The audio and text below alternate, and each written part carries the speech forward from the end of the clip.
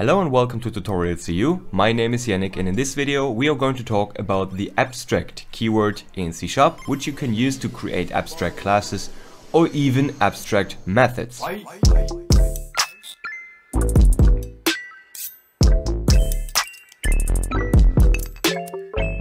So here we have a class which is called animal. Well, animal is kind of generic, right? An animal could be a cat, an animal could be a dog, or whatever other animal which is a little bit more specified than the term animal you could probably think of. Well, the same applies for a more real-world scenario. Let's say we have a string writer. So is that string a JSON? Is it a XML string? Is it a plain text string? Sometimes it's really important to know what your class will actually do and that the behavior actually differs. If we create an abstract class just like that, property here and the method, just take a look at that public abstract class animal, then we are not able to create an animal just like this. So we cannot simply say new animal. That will not work because he will now complain and say, okay, your animal is too generic, it's too abstract for me, it's not done, it's not specified enough, so you cannot create an instance from that object. Because that's exactly what abstract is doing. So in simpler terms, if it's important for your application to know that you have a cat or a dog or a bird and not just a generic animal, then you can use abstract. Same would apply for any kind of, let's say, string writer. If it's important that you know if it's a JSON string, an HTML string, an XML string or whatever, and a simple string is not enough for your business logic, then you could create an abstract class to provide the general structure, but no implementation of the functionality, and then create classes and inherit them from the base class to implement the functionality. So, how can we create a bird that is derived from the animal class? So let's create a public class, let's call it dog, let's inherit it from animal, and let's take a look at the red underline here. Dog does not implement inherited abstract member makes sound. So if we now click on show potential fixes and we implement the abstract class, you can see that we need to create a public override void make sound. So we have to implement the make sound, and we can then simply say like CW console write line woof. Awesome. So as you can see, we had to override the make sound method, so we have to implement it, including the logic. Please notice that inside of the animal class, we are creating that public abstract void make sound. So abstract here means that we have to use it later on in our derived classes. And you should also know that an abstract method inside of that abstract class cannot contain any implementation. So as soon as I try to write some code, some logic for that method, you can see the red underline animal make sound cannot declare a body because it's marked as abstract. Abstract classes are incredibly powerful when it comes to polymorphism.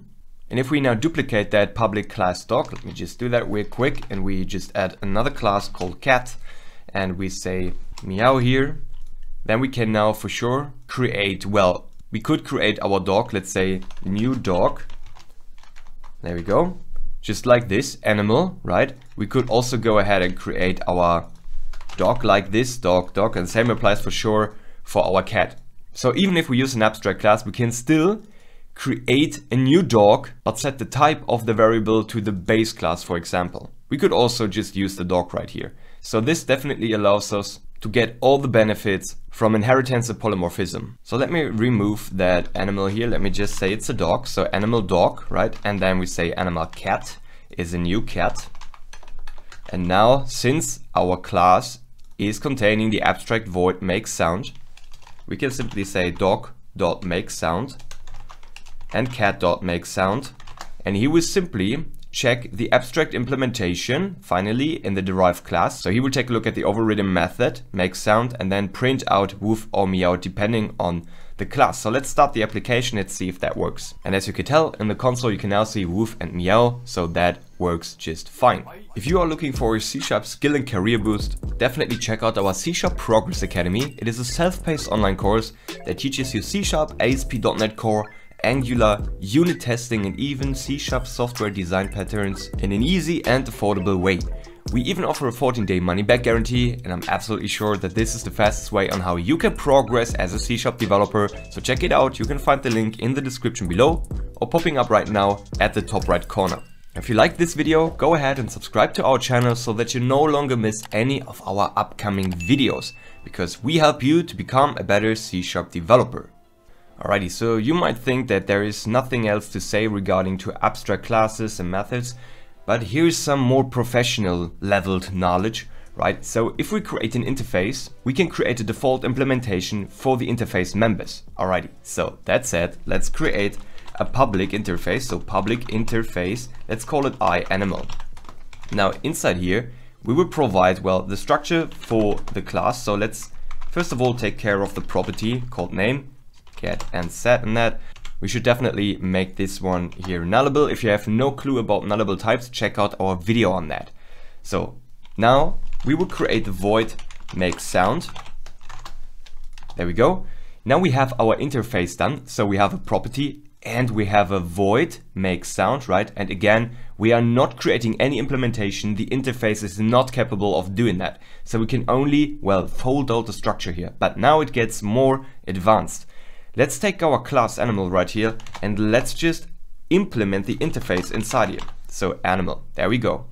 Now what we can do is, if we want to have our abstract class, if we want to provide any default implementation here, so we can now take that make sound that we have right here, simply replace that public abstract with virtual, open up the curly braces, and now we can write some default implementation. So let's say console write line sound, right? So we have an animal, it's pretty generic, so what kind of sound does an animal make? Well, any sound, I'm not sure.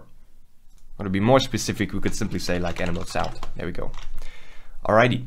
So now we were able to create inside of our abstract class an implementation for an interface member. So the void make sound here is an interface member, for example. Now please pay attention, in an abstract class you can always use virtual. So even if I just remove that iAnimal interface here, just like this, we can still create a virtual void, right? But now our dog and our cat do not have to implement that one. They could implement it, but if you want to say that they have to implement it, we need to make sure that we have the correct structure. So we have an interface, which is not optional. So all classes and derived classes have to implement the members. So this is why we say iAnimal. Now we have to implement that make sound. So in a moment I remove that, he will start complaining immediately, right? Perfect. So it really depends on the scenario. So this special feature of abstract classes allows you to create more flexible and reusable code. Awesome. So that's it for this video. I hope you liked it. Make sure to give it a thumb up. Write any of your thoughts down into the comments section below. Subscribe to our channel so that you no longer miss any upcoming videos. And make sure to check out our C# Progress Academy if you are looking for a C# skill and career boost. So thanks for watching, and I'll see you back in the next video.